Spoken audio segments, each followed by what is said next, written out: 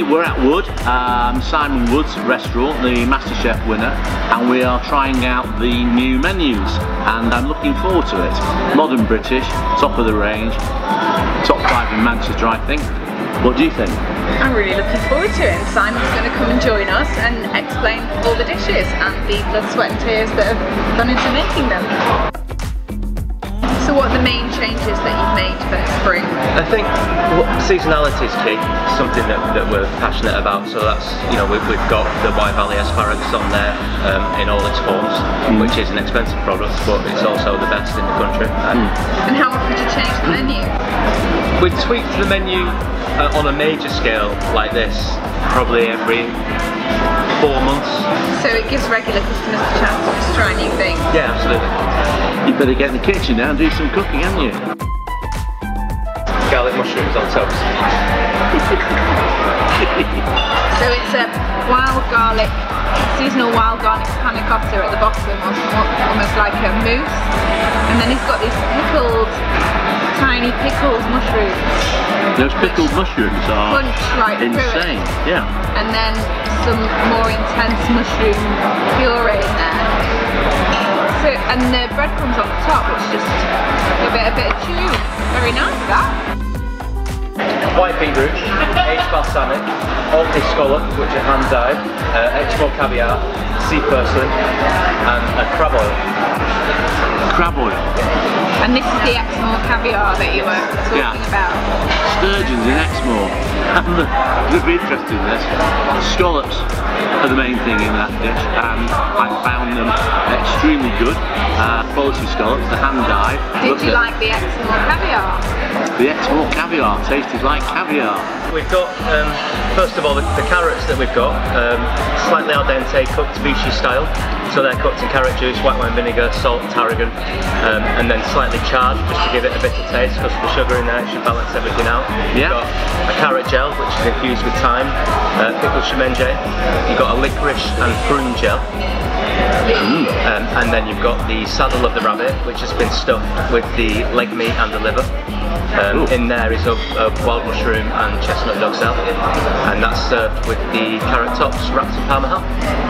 Blimey, okay, well, let's get stuck in, eh? So it's always nice to see rabbit on a menu, bit of an alternative to chicken. And it's a very neat little dish, this, like Peter Rabbit, Mr. McGregor's garden.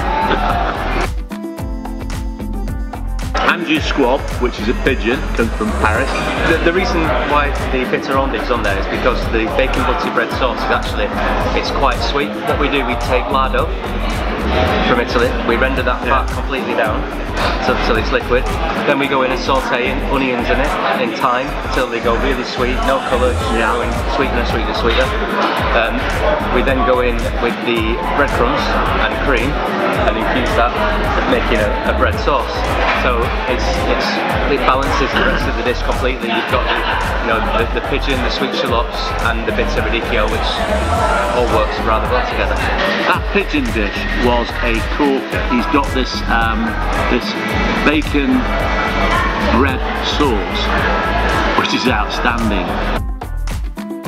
So you've got lamb best end, braised lamb neck, lamb kidney, and lamb sweetbreads with the bottom of that Savoy, Jersey roll puree, rosemary oil, and lavender honey. I like the look of this. I'm going to get stuck in.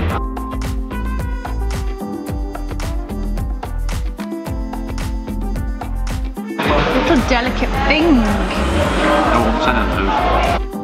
Pudding! Hello, hello, hello. This is rhubarb and white chocolate. The chocolate we use is not your natural white chocolate for the crumble. We use this, which is a Colombian ethical white chocolate called Dorado from somewhere called Cataluca. I think it's definitely a sharing dessert. When he first described this, I thought this is one of those things where there's too much going on, but actually it's got the whole balance. It's really good pudding.